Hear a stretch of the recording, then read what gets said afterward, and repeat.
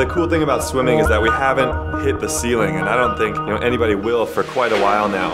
And every year something amazing is going to happen. So you just kind of got to keep your eye out for it and then hope that I'm one of those guys that's going to do something incredible. If I win the 50, that means I had a successful meet. If I place top 3, that means I qualify myself for an individual race at Pan Pacs. It's also used as next year's selection for 2015 World Championships in Kazan. So this is a ways out for us to qualify.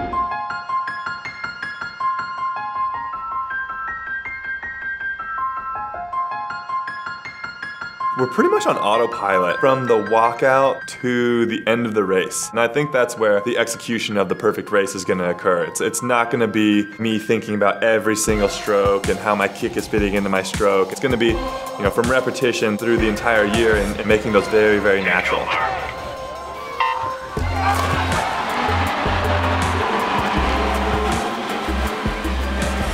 A lot of times there's a whole flood of emotions that go in from like, did I do it, to wow, like what did my teammate do? Because I'm certainly planning on being in that final with some of my best friends. I'd love to see those guys get on a team with me.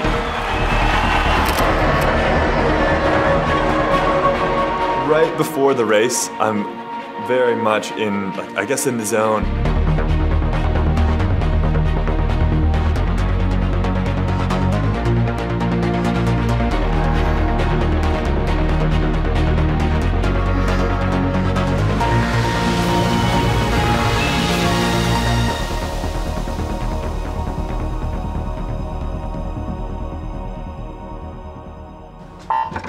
Has to be a perfect race. Irvine off the slowest there, but much better than he was in the prelims.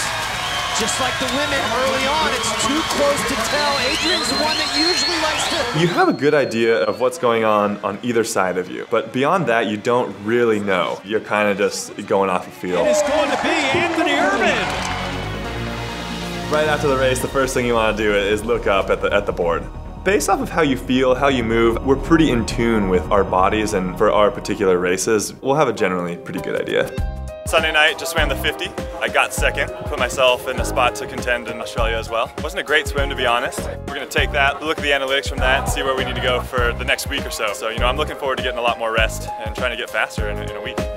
When you have moments like this where you don't have peak performance, I think I learn more as a coach than in the times where they do have peak performance. Being just a little bit off here provides me with the content that I need going forward that will help him in 15, that will help him in 16 going into Rio. People are excited about swimming now, and with that comes a little bit more attention.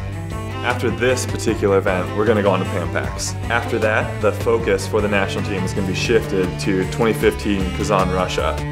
And then the gear is gonna shift to Olympic trials.